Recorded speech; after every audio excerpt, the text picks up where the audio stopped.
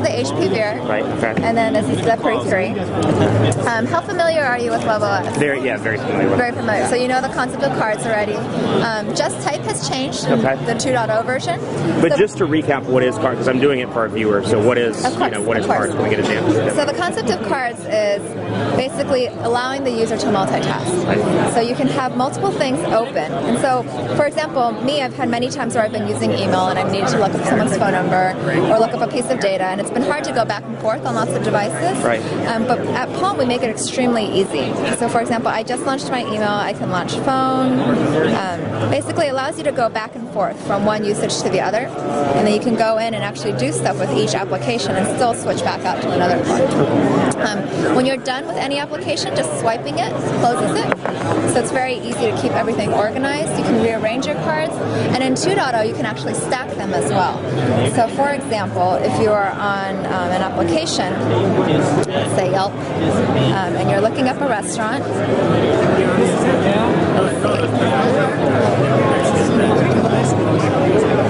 oh, sorry, I need to type in a search. Tacos.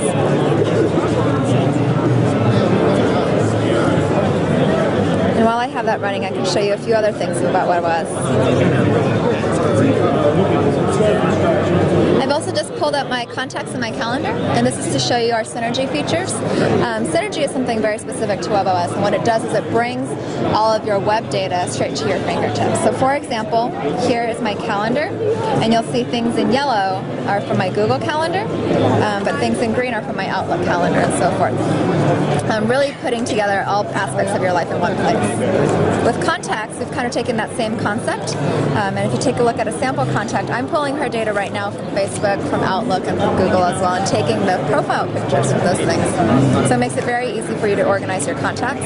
Again, when I'm done with the card, all I have to do is swipe to get rid of it.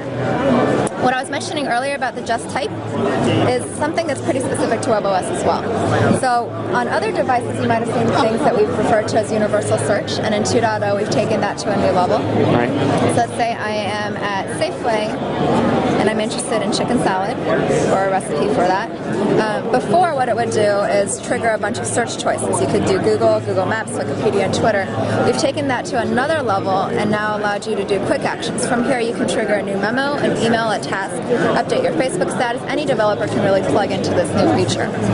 So from here, if I clicked Google, it would basically open a web browser and take you to a Google search query for chicken salad. Cool. So that's something that's very specific as well. If you want a sample of an application that works, what I did was I just pulled up the Yelp application, I searched for tacos. It's pretty good. Palm Veer, and you can see, it looks just like a Palm 3, at least in design. It does have the sliding form factor with the physical QWERTY keyboard, but it's very, very small. It has a 2.6-inch display. It does have a Qualcomm next generation 800 megahertz processor, and it's running WebOS 2.1, but you can see in comparison to something else, like let's pull up the iPhone, just using that as a sample.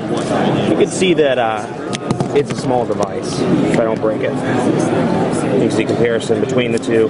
Very small device, again, 2.6-inch display, and it does have a camera on the back, so I can't remember the actual the resolution of the camera. It doesn't have a flash, so something to keep in mind. And you can see it has that HP branding, so Palm, at least as a company, is dead. No more HP Palm, just HP when referencing this product. The HP Veer coming soon. Pricing hasn't been announced, and carrier partnerships haven't been announced either. But one thing's for sure, it's a tiny device that could compete with feature phones on the market. Live from HP's event in San Francisco, California, I'm Aaron. Keep it locked on the site for more coverage. We'll see you next time.